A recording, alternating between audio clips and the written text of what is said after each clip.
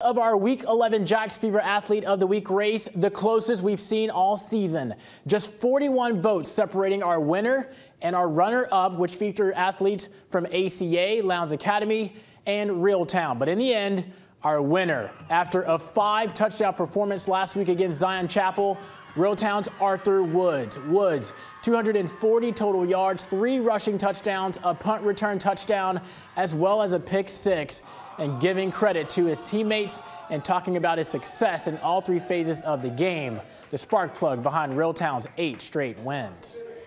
It's pretty hard, but when you stay focused to the game, you'll get used to it. I'm proud of myself. Without my O-line, I wouldn't have been able to do any of it. I felt like I had to do more, but at the same time, I feel like we clicked. The whole team came together.